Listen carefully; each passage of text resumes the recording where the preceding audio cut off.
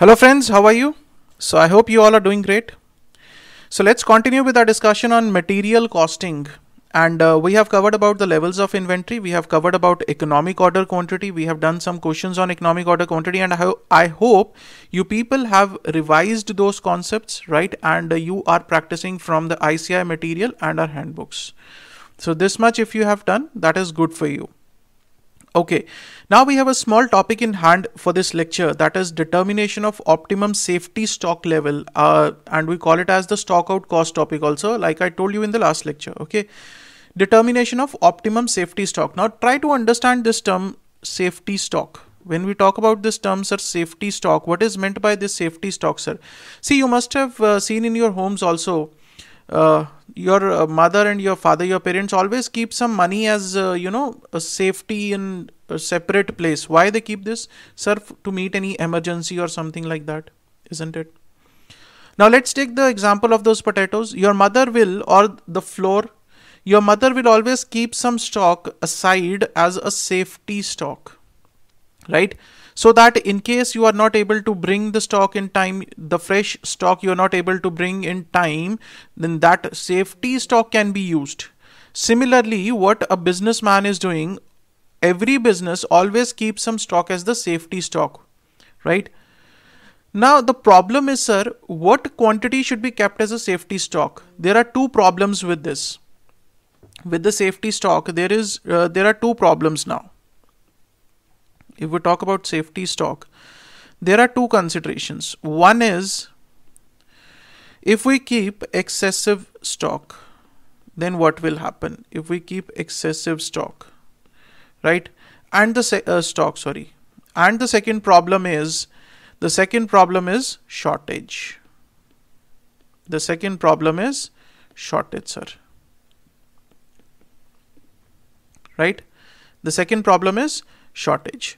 Now, if you have the excessive stock, what will be the scenario, sir? In case of excessive stock, your carrying cost will increase. Obviously, sir, carrying cost will increase. Obviously, you will have to carry that material, the excessive material that you are keeping as the safety stock, right? You are keeping as the safety stock, your carrying cost will increase. Okay. And if there is a shortage, what will happen? Sir, obviously there is a shortage and you will lose out on customers. You will lose on customers. Lose out on customers. Right? So these are the two scenarios. Now what you have to do is you have to find out a way. You have to find out a optimum level of safety stock where this carrying cost and this is known as stock out cost, that if there is a shortage, if there is a stock out, then you will lose out on the customers and it will be your opportunity cost, sir. So you have to find a way where your carrying cost plus the stock out cost is minimum. Clear? Let's read. A person may decide upon the optimum level of safety stock to be kept during the year by computing the annual carrying cost of the safety stock level. That means whatever stock we'll be keeping, we have to incur the carrying cost for that stock, right, sir? And the annual shortage or the stock out cost. The second cost is if we are not having the optimum level of stock, if we are not having the safety stock, then it will be a shortage or the stock out cost, right? That may be in the form of losing customers. Clear? Next, an optimum safety stock level is the one where the sum of annual carrying cost and the annual shortage cost is the minimal. If high level of safety stock units are kept, then it will result in a high carrying cost but low shortage cost, and vice versa, right? So if you are carrying more than the required quantities, then it will increase your carrying cost, although the shortage cost will be less, right? And in case you carry less than the required quantity, then your stock out cost will increase and your carrying cost will decrease. So you have to find a balance between the two. Okay, you will have to find a balance between the two where the carrying cost and the stock out cost in total is minimal, right? So we have one practical problem on this, and question number 10. This is from your ICAI module only. This is from your ICAI module. Okay. Messrs. Tubes trades in four-wheeler tires and tubes. It stocks sufficient quantities of tires for almost every year. In the year end 2017-18, the report of the sales manager revealed the stock out data as follows. Right? Stock out of tires 100, number of times 2. That means, sir, there was a demand of 100 tires. 2 times it happened that there was a demand of 100 tires. Right? Then 80 out of 100 times, 5 times there was a demand of 80 tires. Then 50, 20, 10 and 0. Messrs. Tube loses 150 per unit due to the stock out and spends rupees 50 per unit on the carrying cost of inventory, right? So that means the carrying cost per unit is 50 and the stock out cost per unit is 150. Okay. Determine the optimum safety stock level. So now what you have to do is first you have to identify the probabilities here. What is the probability that this company will be getting the demand for 100 tires? 2 out of 100, right? That means 0.02. Right? What is the probability that the company will get an order for 80 tires? 5 times. That means out of 100, 5 times 0.05. What is the probability that the demand will be 50 tires? 10 times out of 100, that means 0.10, 10%, right? 20 times out of 100, 0.20 and 0.30, right? And 33, 0.33. So this is the probability of getting this much of orders, because every time the company is not getting 100 orders, right? Or every time the company is not getting 80 tires. So it has to be the probability. Okay, so we have to take the probability of that. What is the probability of getting 100 tires, or what is the probability of getting 80 tires, or what is the probability of getting 50 tires order? Okay, so how to solve this? Let's see now.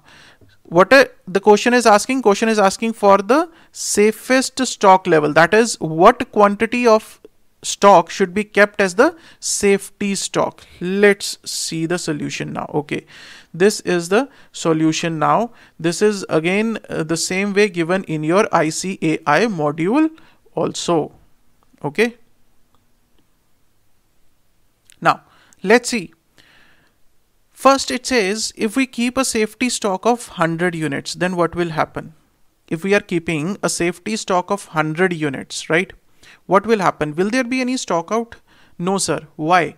Because the maximum quantity demanded is 100 units and we are having the safety stock of 100 units. So there is no point of stock out.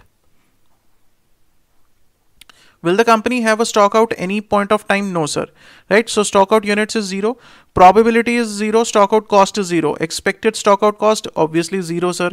What is the carrying cost? Now you are carrying these 100 units and the carrying cost per unit is 50 rupees. That is given in the question, right? So that means 100 into 50. 100 multiplied by 50.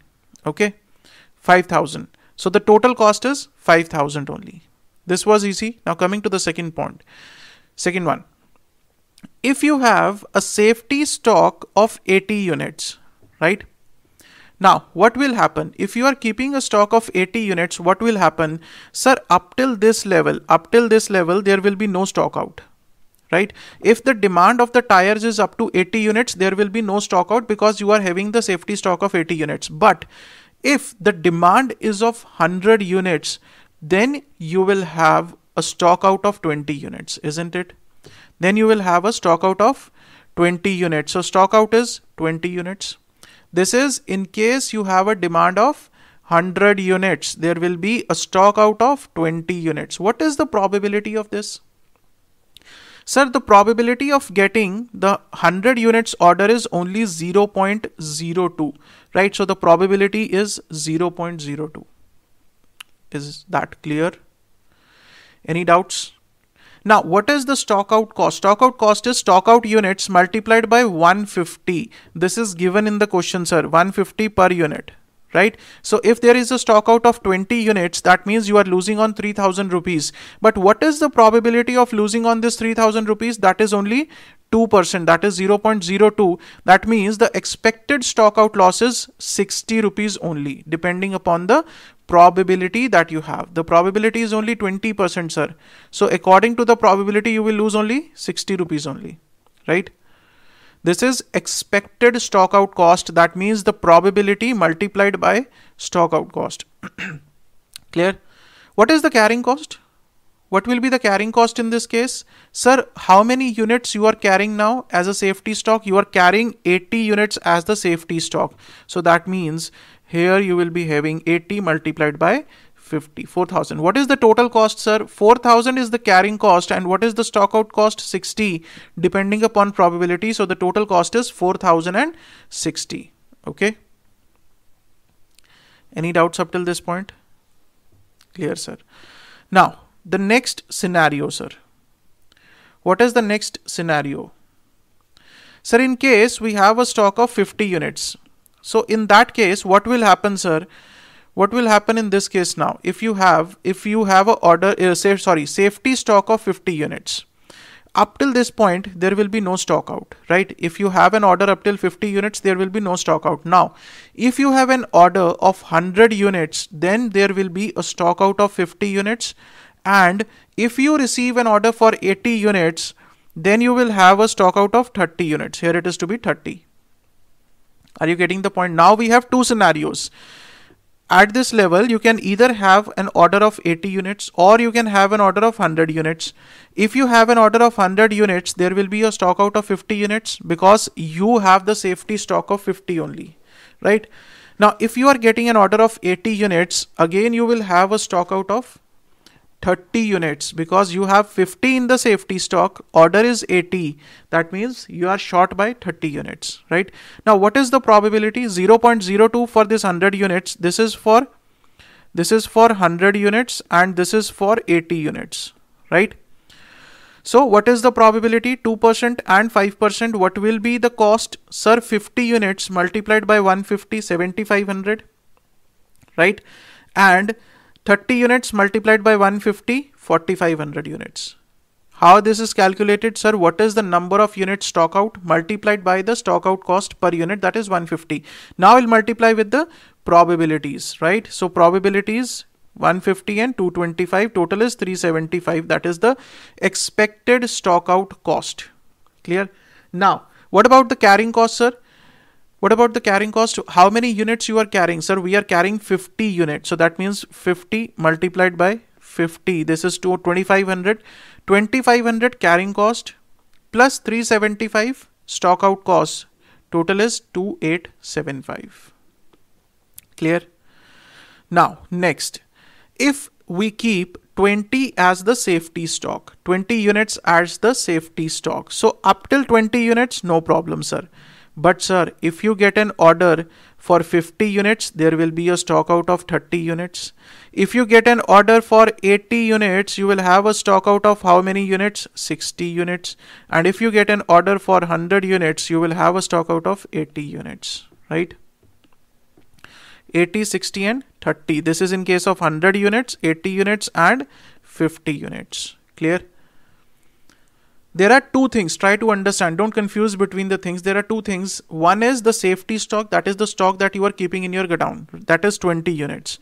The other thing is the number of units that you are receiving the order for. If you receive the order for 100 units, but you have only 20 units in the godown, that means you will be short by 80 units. You won't have 80 units to sell. That will be a loss for you. Your customer will buy those 80 units from your competitor.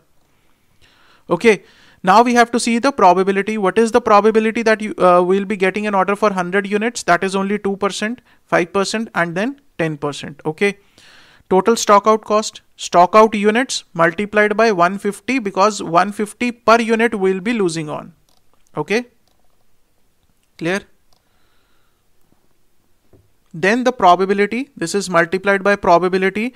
This becomes the expected stock out cost.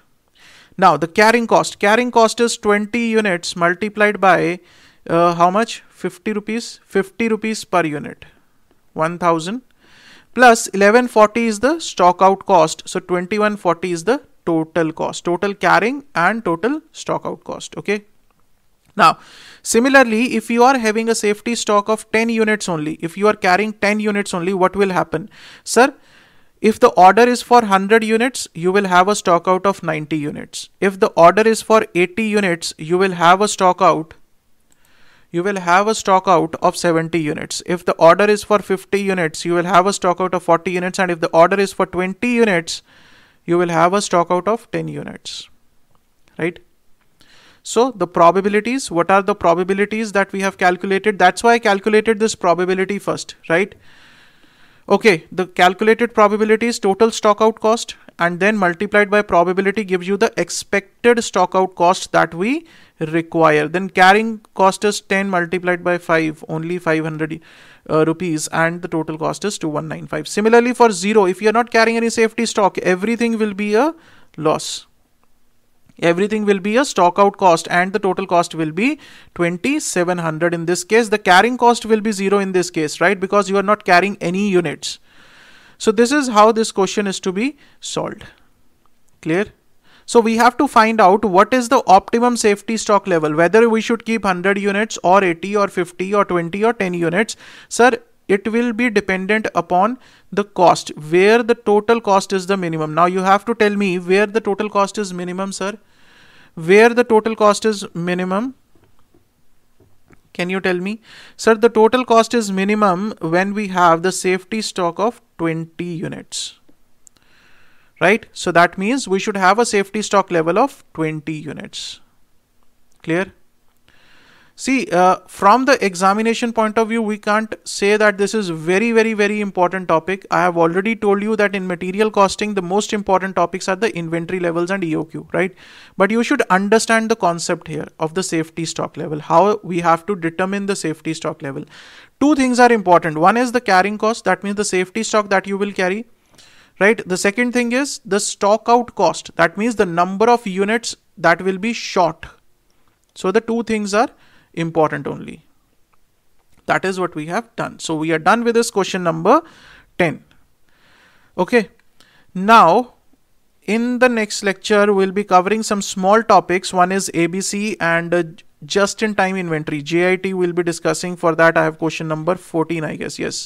Yes, question number 11 and question number 14 with the two topics, that is ABC analysis of material, and the second will be the just-in-time inventory. Right? Small topics, important from the theoretical point of view, not from the practical point of view. Okay. So we'll discuss these two topics in the next lecture. What you have to do till now is, whatever we have covered, you have to give just 10 to 15 minutes to revise all the topics, right? This is very important, guys, that you spend 10 to 15 minutes to revise all the topics, right? So that you don't have to spend much of the time later on. Okay.